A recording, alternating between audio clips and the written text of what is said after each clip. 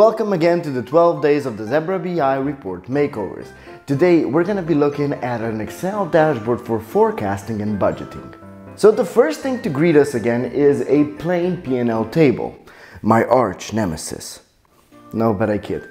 It is quite a very complex way of presenting financial data, especially to non-finance individuals. It would really help to visualize some of this data to make it clearer to everybody else. However, one thing that I really think that this table could do with is some variances. This would help us understand the differences between the plans a lot better. And one more thing that could do with a little bit more context also is the subtotals and the totals, as right now we don't really know exactly what was subtracted and what was added. Then underneath we have another table with our KPIs, and I think the best way to tackle this is actually take both of these tables and combine them with one Zebra BI table.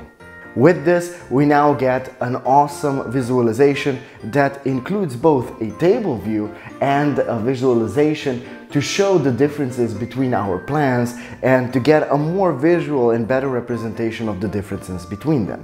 We also now have all the information in one place, and this is giving us a more holistic view of all the financial situation. To give you an example, we've also added the EBITDA and EBITDA margin into the visualization because each of them could be found once in the KPIs and once in the growth table. However, they weren't present in the initial P&L statement. Now this is giving us a more holistic view, and now we understand exactly how the story goes from top to bottom, right? So from our revenues all the way down to our net income. One thing to mention is that we also changed the formatting of the numbers and that we're now showing them in billions. This will also help understand a little bit more the differences and some calculations that you might do in your head. Now let's go back to the visualization.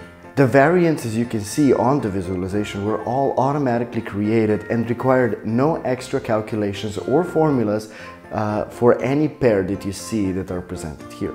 The variances are also color and pattern coded to reflect the best practices set upon by international business communication standards that Zebra BI follows. This ensures better understanding and easier distinction between them. Remember that this kind of standardization is very important throughout all of your reports. And keeping color usage wise and consistent throughout all your reports is a good step towards keeping all of your reporting clear and understandable. In another way, you could say that when a variance is set, only then use green and red. Diagonally from the table, we can see that we have some comments. And this is great. Comments really add to the context of our numbers, and of course they also offer a lot of information into why something is happening. However, we have a little bit of a problem here, which is to understand exactly what comment refers to which data point.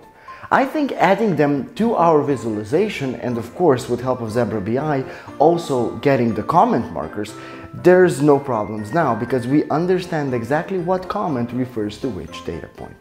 The second visualization is showing us growth, but we lack the context to understand in which time point this growth is actually going on. So we could actually use some more context here by maybe seeing some trends, right? To understand what the development over time is going to be and to see what is actually going to drive our performance in the upcoming years. The color usage could also do with some improvement, as we can see that the sales and net income are both represented with the same blue. That could lead to some confusion. Remember what we said about color before, only use strong saturated colors for variances.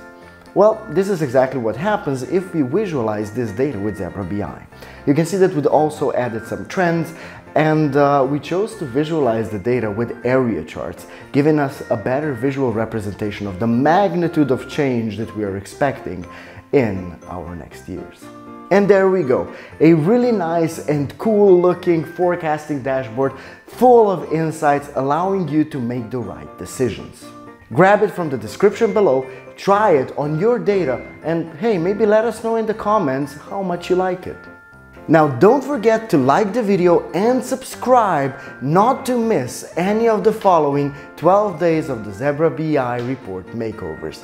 Thank you for being here and be great.